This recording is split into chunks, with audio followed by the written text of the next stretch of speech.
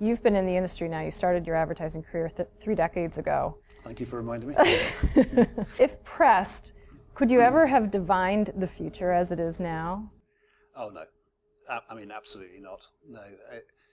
As a matter of fact, the job I had before we started Mindshare, which was 15 years ago now, was I was running a full-service advertising agency in the old model, resolutely defending that model, resolutely declaring that the media agency trend would never take off. Yeah. You know, so I was fundamentally wrong. I was just totally wrong. So let's talk about those changes. You know, what has happened, and sort of why is that creating this need for the media business and media agencies to really evolve and sort of adapt? Yeah, well, it's basically just down to the complication of the media landscape. I mean, that's really it. You know, the way of trying to find an audience has become as important as the content of the message that gets to the audience. You know, it's just that's basically the reason why media agencies started and became more and more successful and more trusted partners to the clients, because that skill in being able to make sense of the chaos is just really become very important. So that means necessarily that you need to have technology capability as well as talent capability. So how are you meeting both of those challenges? Yeah, well, that's a tough one, because you're right. We have a very broad spectrum of talent in our agencies. You know, we have scientists who are sitting next to artists in the same teams, on the same client teams. You know, on the one hand, coming up with very data-rich marketing programs and return on investment analyses. And on the other hand, the guy next to them on the desk will be coming up with big content ideas or ideas for new advertiser-funded programs or whatever it might be. So we have a very broad talent base now in the business. And you're arguably competing for the same talent that the clients are competing for, that other creative agencies are competing for.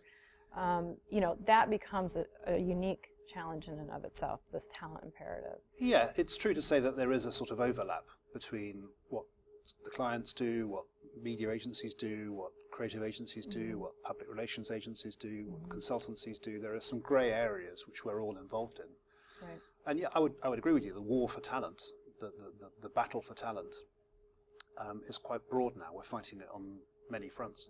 So what's attractive? How do you work to get that talent, and sort of why would somebody choose to work at a media agency? I think agencies have always been and still are a really kind of interesting environment to work in.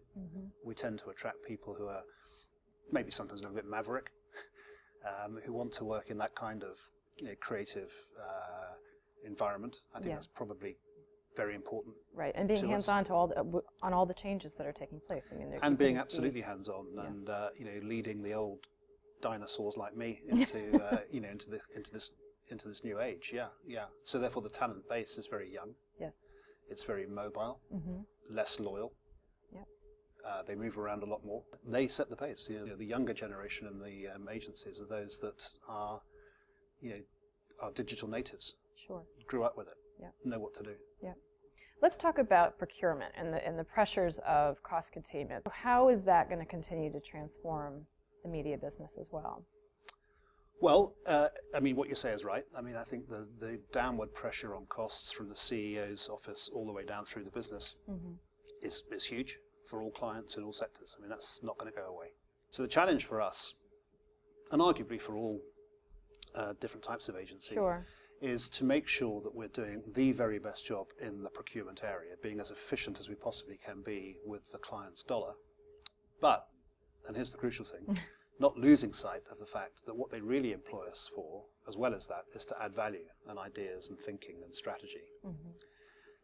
And if we go too far down the first route of just being driven by procurement into a commoditized pricing model, then we will lose value in the client's mind, because we won't be adding the value that they also want. There is a danger that you end up valuing things that you can most accurately measure.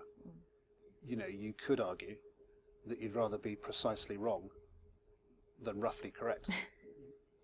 Absolutely. That would be a huge mistake. Yes. So what can we expect to see as far as continued changes? Understanding that this pressure isn't going away, how do you see the media landscape further evolving and changing? There will be more and more investment in technology. The reason why we're happy to be the market leader in terms of market share is because that affords us the ability to invest in technology and research. And that we think is crucial.